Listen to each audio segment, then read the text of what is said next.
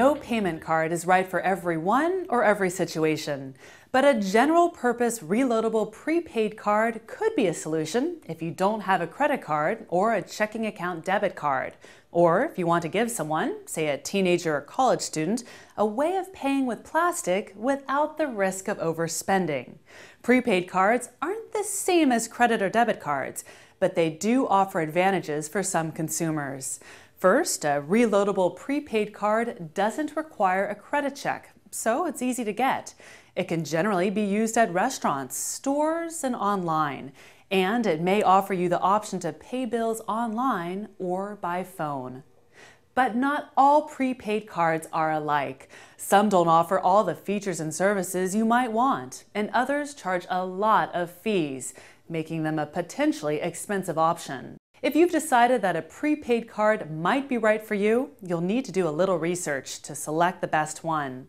In the next couple of minutes, I'll explain what to look for and what to beware of in a reloadable prepaid card and how to monitor and manage your card wisely.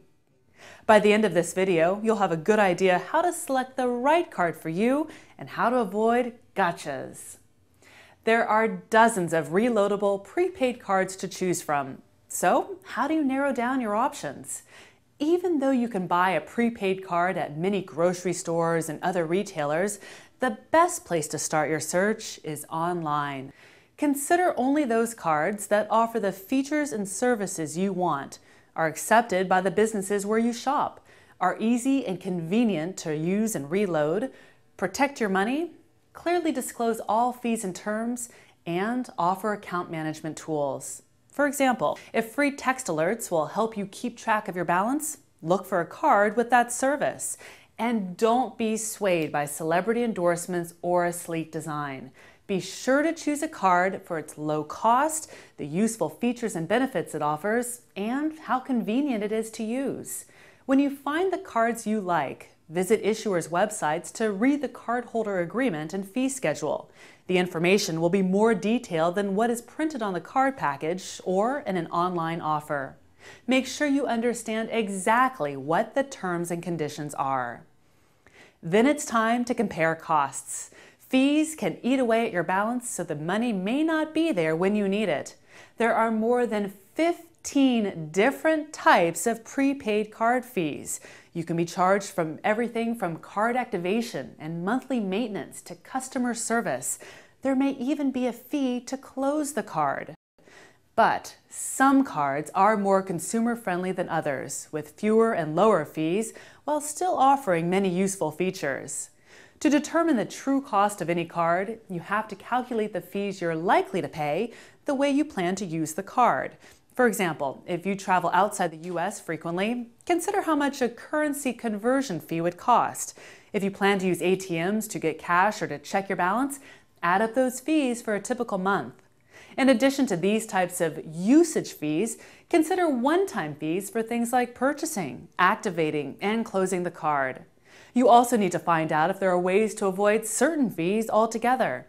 For example, if using direct deposit allows you to avoid a monthly maintenance fee and you plan to have income directly deposited to your card each month, you won't have to factor that fee into your monthly cost. Lastly, consider any card services or benefits you would use that might save you money. Once you've chosen and received your card, check your account transaction history regularly. It's the best way to keep fees down and spot unauthorized use sooner rather than later. If you're paying fees you could avoid, consider changing your habits to reduce your card costs. For example, if your card allows you to get cash back when making a purchase at a grocery store or other retailer, you could avoid ATM cash withdrawal fees. To get cash back, choose debit. If checking your balance online is free, don't check it at the ATM where it may cost you. If the card issuer waives the monthly fee with a minimum balance, try to keep at least that much money on your card. If you think a reloadable prepaid card might be a good choice for you, visit Consumer Action's website where you can learn more about prepaid cards before making a decision. And if you haven't already seen our video, General Purpose Reloadable Prepaid Cards, view it now for more on how prepaid cards work and some of their pros and cons. Explore other personal finance and consumer topics at consumer-action.org.